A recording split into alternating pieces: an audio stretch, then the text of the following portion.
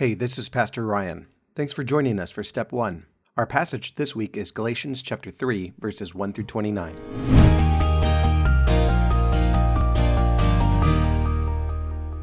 Step 1 is a resource to help aid in your inductive Bible study. It's a journey through the observation step. First, we're going to take a broad look at the passage. Paul asks 6 questions in chapter 3, verses 1 through 6, then makes the case that there is a relationship between faith and Abraham. In contrast, those who rely on works of the law are under a curse, because no one follows the law perfectly. Paul switches back to Abraham, saying he was given a promise that was accepted by faith.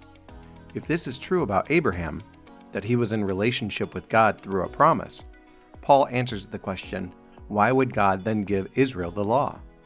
And if Abraham lived in relationship with God through a promise, does that mean the law and the promise are opposed to each other? Chapter 3 then closes with Paul's discussion about the relationship between faith and being Abraham's offspring and our acceptance of the promise. We're going to read through the passage together, highlighting some of these themes. After calling the Galatian church foolish, he asks a series of 6 questions. These questions center on a contrast between the law and faith. Did the Spirit come because people were doing the works of the law, or by hearing with faith? Paul then makes the case that those of faith are sons of Abraham, because Abraham was the original man of faith. Paul then gives an explanation about those who rely on the works of the law.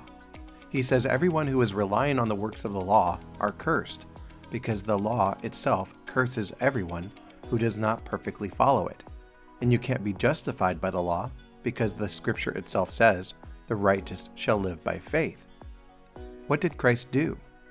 He became a curse for us, so we could eventually receive the promise by faith. Paul explains Abraham was in relationship with God through a promise to his offspring. The law came later and can't make the promise void. God gave it to Abraham by a promise. Paul then answers a couple of related questions. First, if the promise was so good, why did God give the law? It was a measure added until the offspring could come and make good on God's promise. Second, if the law was added, is it in conflict with God's promises? Definitely not. The law had its purpose, to imprison everything under sin. The law can't give life. The purpose of the promise, received by faith, was to bring righteousness. Paul finishes with one more contrast between faith and the law, saying the law held us captive until the coming faith was revealed. The law was a guardian until we were justified by faith. Now that faith has come, we're no longer under a guardian, because we're sons of God through faith. Ultimately, we're Abraham's offspring, because we're heirs according to the promise we received by faith.